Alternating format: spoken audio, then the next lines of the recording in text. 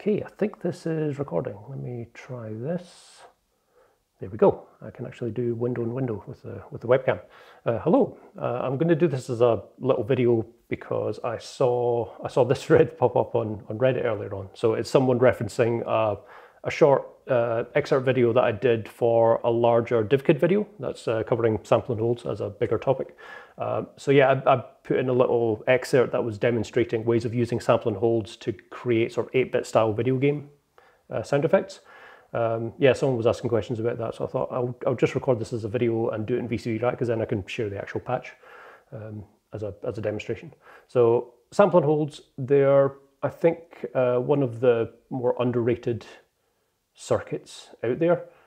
Really musically useful, but a lot of the times they're kind of just like included into a lot of VSTs or soft synths just as that sort of classic stepped random as a sort of LFO effect. But yeah, there are lots of interesting ways of using them, which I'll hopefully be able to capture here. So collection of modules, I'm going to be using Instruō as my LFO.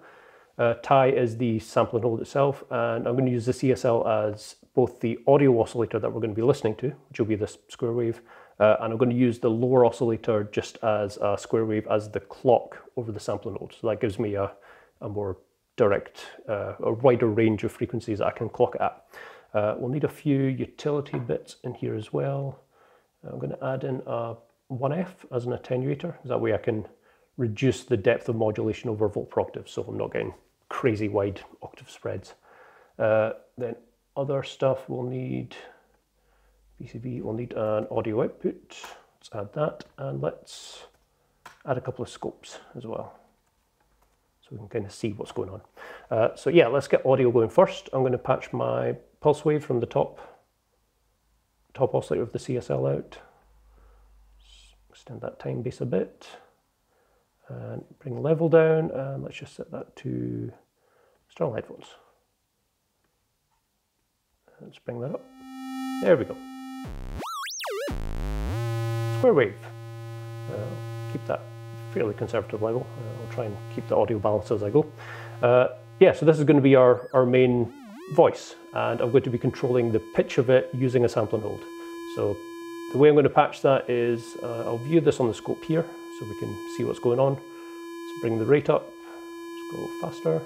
There we go. There's that classic stepped random shape that's kind of buried in a lot of different synthesizers and VSTs, or yeah, anything that you get that sort of, you know, you have a built-in LFO. A lot of the times they just have that random step thing, and that's the sample and hold. But it's yeah, I think it's a lot more powerful than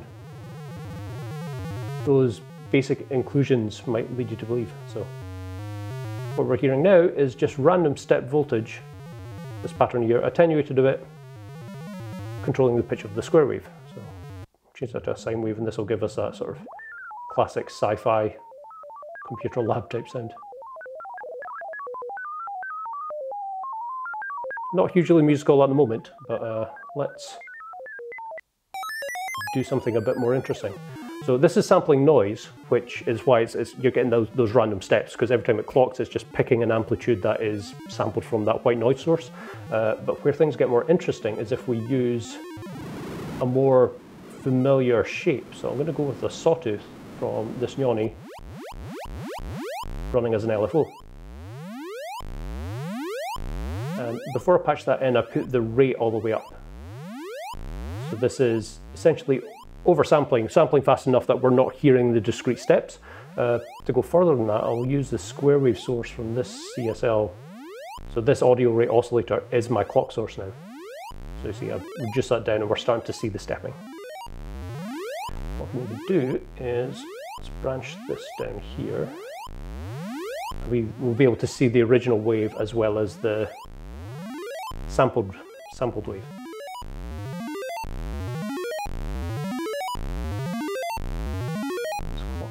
From that as well. There we go. Cool. Okay, so we can hear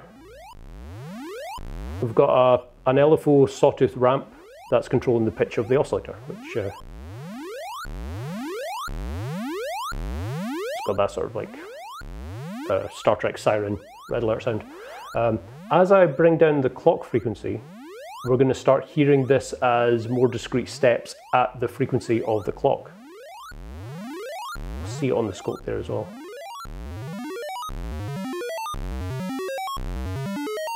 Where things get interesting is when we start playing with this, essentially adding an alias tone. So if we sample too slowly, especially as we approach that Nyquist frequency, that sort of like half frequency point of the sample rate versus the highest frequency we want to capture, we're going to start to get alias tones, but in this context, they are at lower clock rates and over control voltage. So what do alias tones sound like in this context? At the moment, we can hear that's outlining the pattern of the ramp of that familiar sawtooth LFO shape. But if I speed up my ramp a bit, there'll be a point where I reduce down my clock and we're getting this inaccurate stepped ramp. But because this is a ratio of like 2 analog oscillators, the reset point's not going to be perfect every single time, so we're going to get this sort of evolving arpeggio. Especially if I slow my clock down. So this is where I'm defining my tempo, is the rate of this clock LFO, and then I'm going to speed up my actual sampled LFO, and there'll be a point where it stops. Basically we're at that Nyquist frequency where it's no longer able to capture the sawtooth with enough clarity to be recognizable. There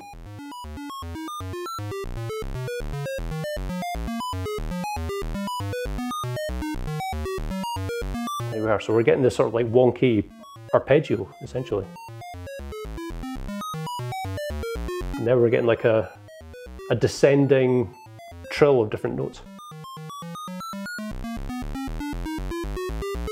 And this is pretty much the patch. It's sample and hold, sampling an LFO, clocked by another LFO, and it's the ratio between these two signals that we want to play with. And because these are analog oscillators, it's infinite, the range of different patterns that we can get. So let's try and get something that sounds particularly video game-like. I'm going to speed up my LFO a bit, speed up my clock. There we go.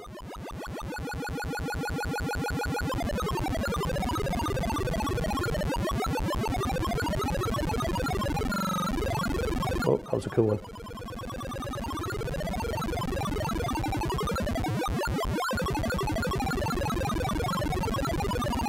This is me just changing the frequency of the sawtooth wave.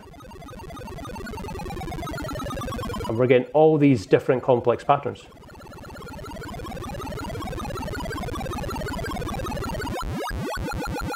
Let's change the pulse width a bit.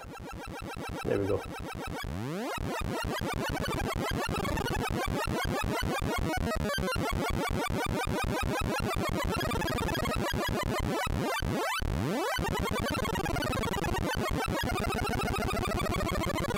So kind of the point I was trying to make in that little excerpt I did for Ben was this is not a new technique. Like this is a weird analog, well, because it's VCV Rack, it's digital, so it's digital version of analog version of a digital process.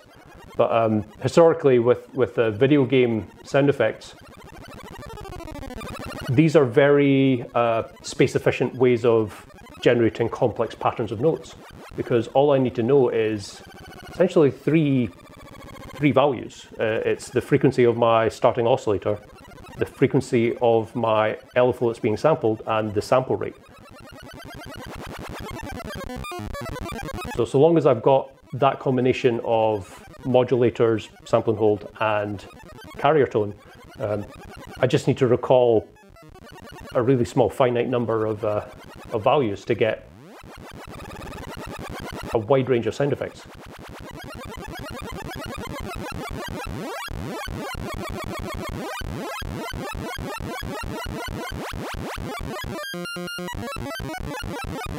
It's a pretty fun patch. What I'm going to do, I'm going to copy in a second sample and hold, bring that down really slow, and this is actually a manual clock button, so I'm going to use this as a random modulator over my clock rate.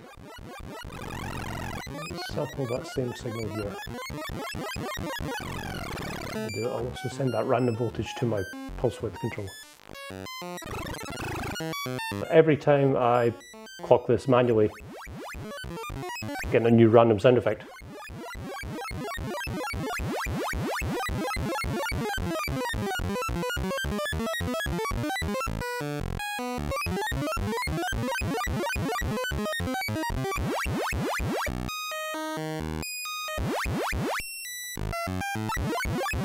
Yeah, pretty fun. Cool. I'll save this as a patch and I'll share this as a link in the description of this video. But hope you have fun with this. Cheers.